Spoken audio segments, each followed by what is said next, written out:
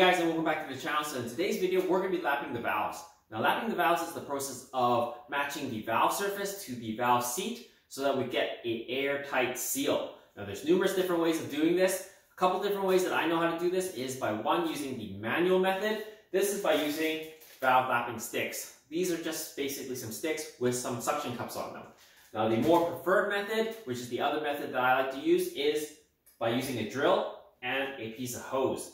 Now, this is my preferred method because it's a lot quicker. Now, both of these methods will require you to have some valve lapping compound. What we have here is Permatex's valve grinding compound, which is what we're going to be using today. Now, I'll go over both of these methods with you guys. Let's get started. Alright guys, so here's the cylinder head. I've already lapped a bunch of these valves, as you can see, with the gray ring around the valve seat. Now, we're going to work on this one now. This is a close-up of what the valve seat looks like. There's a little bit of minor imperfections in there, some pitting and stuff, but we'll get that out by lapping, just like this one here. Now, this one looks pretty good, so we're just going to move on to this one. I'll show you guys the slow method first, and then we'll go and do the faster method using a drill.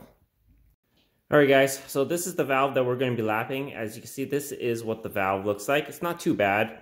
Once it's lapped, it will have a nice gray ring around it as well. Let me show you guys the one with the gray ring that we've already done.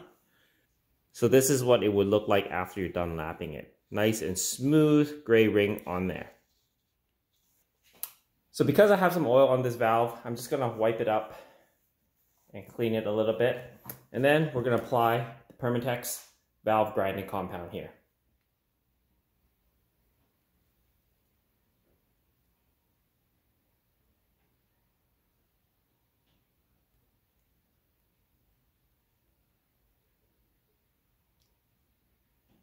Just apply a bunch on there like that.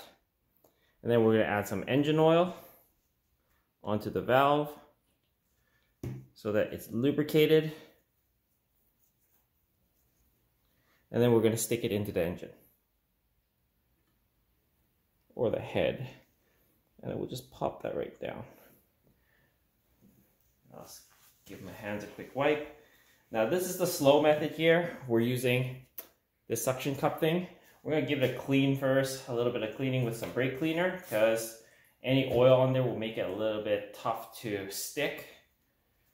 And we'll wipe this seat up a little as well.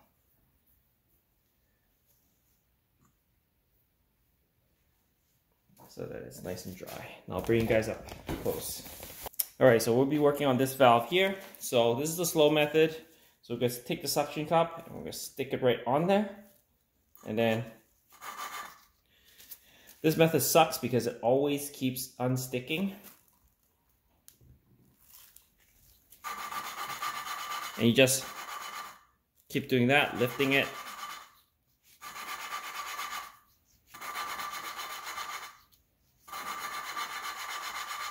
And as you're doing this, it'll change sound when the lapping compound gets worn out and when the seat is getting really nice and clean and matching with each other. So you just do it this way. It's really slow and takes a little while. And as you can see, it just keeps unsticking itself. Now we're going to switch over to the quicker method, which I've been doing with all the rest of these valves. So with the quicker method, you just tilt your head up like so. Then you attach this tool that I've kind of made out with some fuel line hose. This end will just plug right into the valve. So you just hold the valve down on one side and you pop this in. And then this other side here is clamped onto, let's just remove it and show you guys.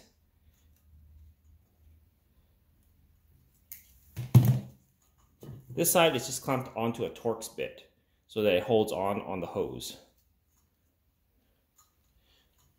And then I'm going to attach my drill to this. And then we're just going to use the drill's power to spin the valve. And we could just jiggle it back and forth like so. So I'll show you guys from the other end. This is the valve that we're going to be working on. So we just have to attach our drill to it. Drill's attached.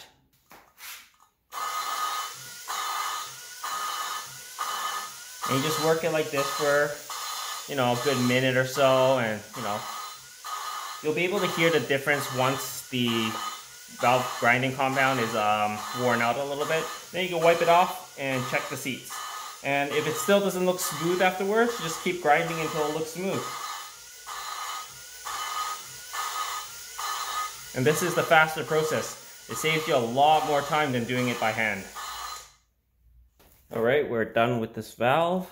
I can hear the difference, and you can see that the grease, or the valve lapping compound, which is actually grease, mixed with some grit, it's actually quite liquidy now.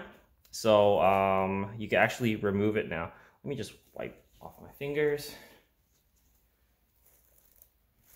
So it's already broken down quite a bit, as you can see. Very mucky.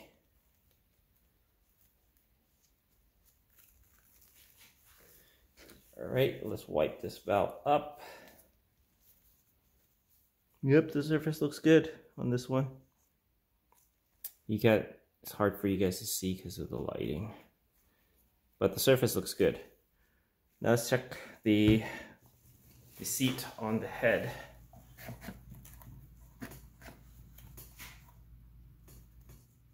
Yeah, that surface looks pretty good too.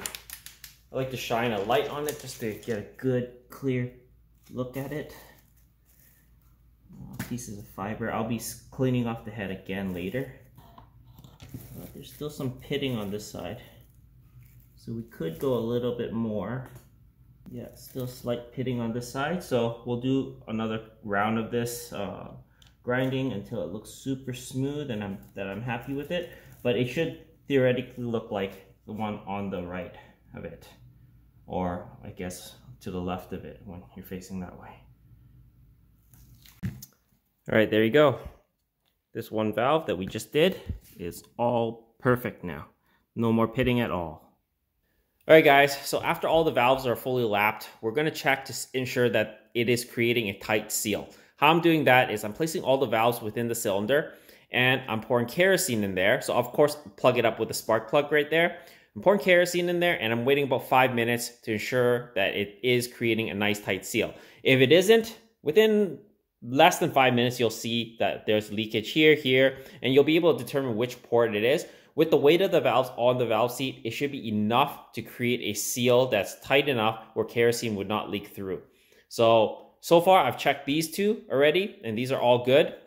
This one it's already been over 5 minutes and there is no leakage. I've already checked, so we're good on that one too. And then I'm just gonna check that one, and then if that one's all good, then lapping is all done. If it does leak on any of the valves, you just have to re-lap them.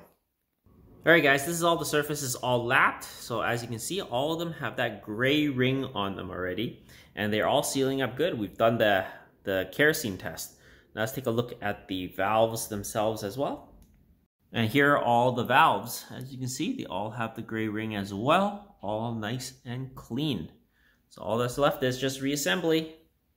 Alright guys, I'm all done lapping the valves, so now the valve seat and the valves are all sealing up good, and there's no more carbon as well. Now all that's left is for me to clean everything with some brake clean, and then we can start some of the reassembly of the head. Anyways guys, I hope this video helps you guys out. If you haven't already, please comment, like, and subscribe, and share my videos. As always guys, I'll see you in the next one. Cheers.